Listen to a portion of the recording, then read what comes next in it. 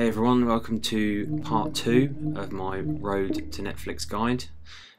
This, as I mentioned previously, is how to install Google Chrome. So open up Iceweasel, which is the default browser, basically Firefox. Go to google.com/Chrome.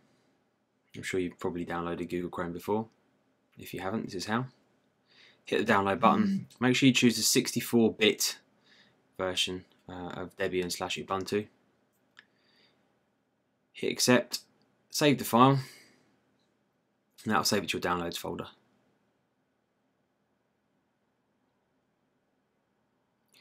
Close Iceweasel, and then you want to open up a terminal, and then you want to change directory, CD, downloads, and then you can see there's your download. So you want to do sudo dpkg, which is Debian Package Manager, -i, which is install.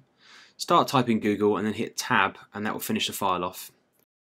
Then you want to hit enter, put your password in, and as you'll be able to see here, it's going to fail from some dependencies that weren't installed or aren't installed in SteamOS, which are installed from the Debian main repositories, which I showed you how to do last time.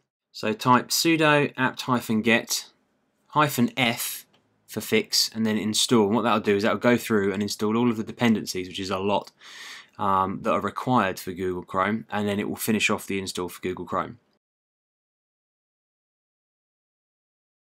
Now that's finished, type exit to exit out of the terminal.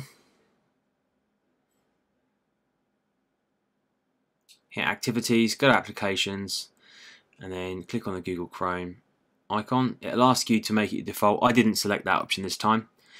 Untick it and then hit start Google Chrome. In the next video, I'm going to be taking a slight detour from the road to Netflix and installing XBMC or Xbox Media Center. Thanks for watching, guys. Please like and subscribe, and I'll see you in the next video.